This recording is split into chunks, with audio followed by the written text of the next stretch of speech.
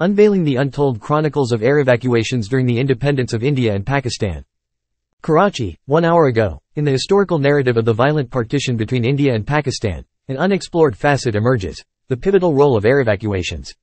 Amidst the bloodshed and chaos, aircraft played a discreet yet vital role in ensuring the safe movement of millions during the separation of the Indian subcontinent into two sovereign nations. Bahisham Sehni's 1974 novel, Tamas, translated as Darkness, remarkably captures the essence of the brutal partition. The story depicts the transformation of a village ravaged by violence, with an eerie backdrop of an airplane circling above it 3 times.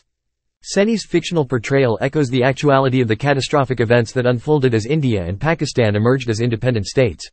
Rooted in religious divisions, the conflict led to the displacement of around 12 million people and a staggering death toll of nearly 1 million. Drawing parallels between fiction and reality, Indian historian Ashiq Ahmad Iqbal suggests that the presence of aircraft mirrored the events on the ground. The mere sight of planes hovering overhead served as a deterrent, dispersing agitated crowds and granting villages crucial moments to fortify their defenses. In his book, The Airplane and the Making of Modern India, Iqbal underscores the aircraft's modest yet pivotal contribution to the partition of the British Empire in India. Contrary to the predominant modes of travel, trains, cars, rickshaws, and foot journeys, the usage of aircraft for evacuation remained a minority endeavor. A meager 50,000 individuals, constituting less than 1% of the evacuees, were airlifted from the territories that would become India and Pakistan. This substantial population exchange, involving almost 12 million people, transpired within a mere 3-month window, spanning September to November of 1947. British Indian Air Force played a significant role in quelling the chaos and facilitating evacuations. Daily reconnaissance missions were executed to safeguard refugee-laden trains from potential ambushes, as well as to inspect railroads for any signs of sabotage. Airplanes scoured the landscape for armed groups and maintained communication with trains through wireless radio. An astonishing incident in September 1947 marked the aircraft's impact. An airplane flying over Punjab reported the sight of approximately 30,000 refugees traversing a 40-kilometer stretch on foot. The planes identified menacing crowds preparing to assault the weary refugees, promptly alerting military patrols of their locations. Smoke spiraled from burning villages, forming a grim tableau of the region's devastation. However, aircraft involvement extended beyond reconnaissance.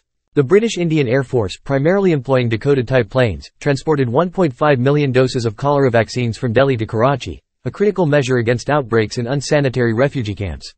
These planes also airdropped essential supplies like cooked food, sugar, and oil to the refugees. Both India and Pakistan employed aircraft to dispense leaflets cautioning against violence during the unrest.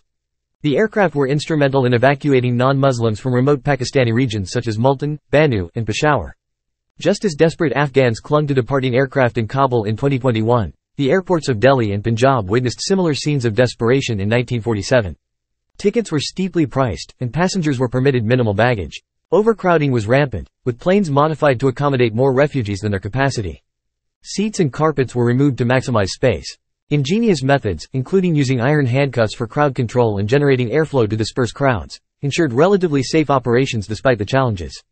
By early 1947, India possessed 115 civilian aircraft managed by 11 private companies. The post-World War II era saw an unprecedented surge in civil aviation, with Indian companies procuring surplus aircraft, especially Douglas District of Columbia III, Dakotas, from retreating U.S. forces.